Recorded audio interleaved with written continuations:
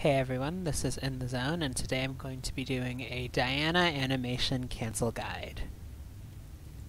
So Diana's seen a lot of popularity lately because of her rework, and I noticed that a lot of people don't perform these in-game, so we're just going to go through them. Before we start, there are just some basic tips. In general, because your passive gives you so much attack speed, you want to stagger your spells a little bit to maximize your attack speed. So this is your base attack speed with Nashers. You want to Q, auto attack 3 times, maybe use your W, auto attack. Use a spell, auto attack 3 times, so that you have your attack speed up as often as possible. Well, let me turn that off. You're not always going to be able to do that, but it's something to keep in mind, especially when you're DPSing Dragon or Baron. Also, when you're aiming your Q always moves counterclockwise. It always curves in a counterclockwise direction. And it explodes at the very tip. You can actually see the AoE on the indicator. It's generally easier to hit enemies with the tip of your crescent because of the way that it explodes, rather than the middle of it where it might just go through targets entirely.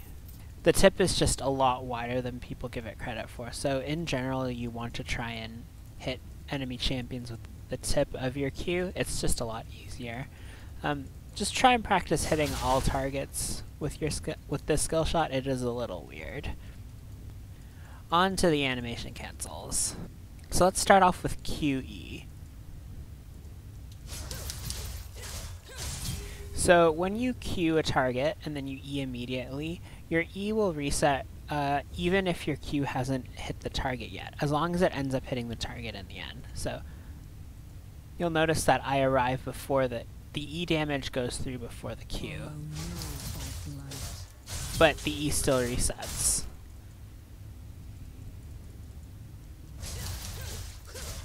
It doesn't matter how long after you arrive that the Q hits, as long as it hits the target that you dash to, your E will reset. You can do this at close range as well. You can do this at long range. You get the idea. You can even do this at point blank. So, although bear in mind, if you miss your Q, and when you do the QE combo, your E will not reset.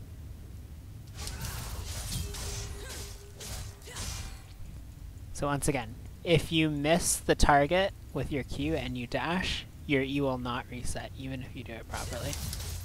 So you do need to make sure that you hit your Q. It's a lot more reliable now, actually. It used to be very finicky to do it, to do the QE combo at point blank range. Now it seems a lot easier. Next on the list is Q Flash. If you've watched my Ari animation cancel video, you'll find that this mechanic is very similar. You can perform your Q wind-up animation while you flash.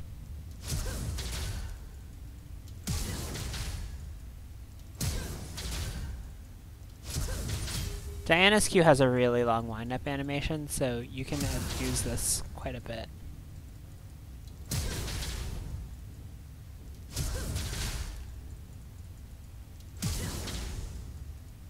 Also, keep in mind that just like Ari charm flashing sideways, the skill shot will always go towards where you point the cursor, so the explosion will always be in the same place whether you flash sideways or not.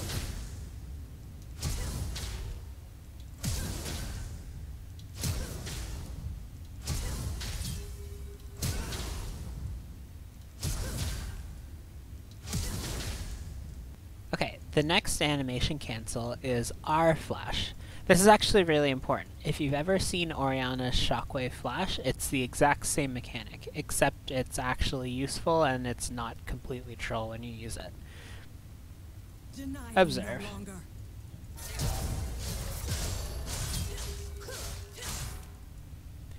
So you want to hit as many people with your ulti as you can, because obviously the damage scales up depending on how many champions you hit it. So obviously you want to hit multiple targets with your ulti to maximize its damage and also maximize the CC, right? So you're going to have to flash into range a lot of times to hit multiple targets. The timing is incredibly finicky. Even at this low ping, I mess it up sometimes. I flash too late frequently. You really can't flash soon enough. The animation is so short that you might as well just flash as soon as possible. Turret plating will soon fall. But if you can pull this off, it'll be very impressive, and it's really difficult to dodge this type of initiation if you can land it. Okay, I want to talk about E-flash. This is not a true animation cancel. Technically, this is an input buffer, but what it does is that it reduces your frames of animation. Body Tags did a really long video about what input buffering and how it works on various champions, but here's what you need to know specifically in regards to Diana. You should never ever flash E, okay? There's a chance that you flash and you misjudge the range. There's a chance that the enemy also flashes and you won't be able to cast your E in time. The animation is slower. They have time to use CC. Here's what you should do instead. Okay, step 1. Cast E on a target that's outside of your cast range, as indicated by the circle. Chosen of the moon. Alright. So once you cast E on this target outside of range, Diana will auto path towards that champion until she's in dash range, and then she'll cast her E. Got that so far? Okay, good. Alright. This is step 1. Just let the champion auto path. If you input a movement command at any point during this auto path, you'll override the cast. So she's walking. If I input a movement command, she's going to walk over here and stop, and she's not going to cast her E. Only truth. So it's really important that when you begin learning how to input buffer, you cast, and then you just don't click. Don't input any other commands. You with me so far? Okay, good. So the next step is that you're going to do the same thing. You're going to walk in, you're going to cast your E, she's going to auto path, and right before you get in range, you're going to flash without putting in a movement command like I just did. Let's try that again.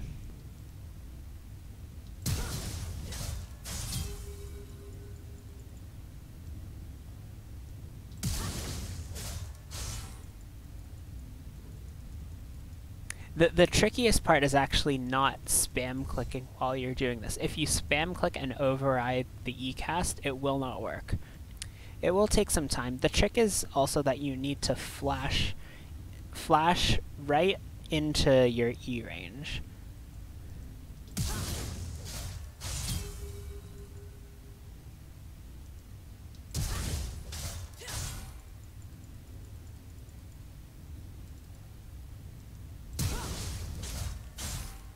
Trust me, it's easier, it's more reliable, less mechanically intensive, and it's faster.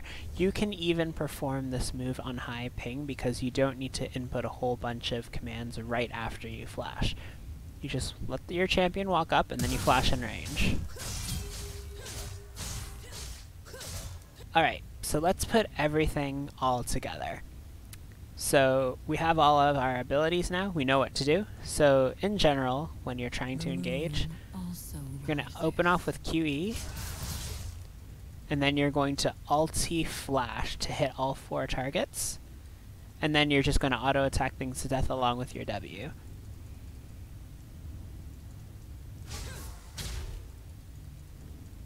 Like so. Okay, I messed that one up. That one was bad.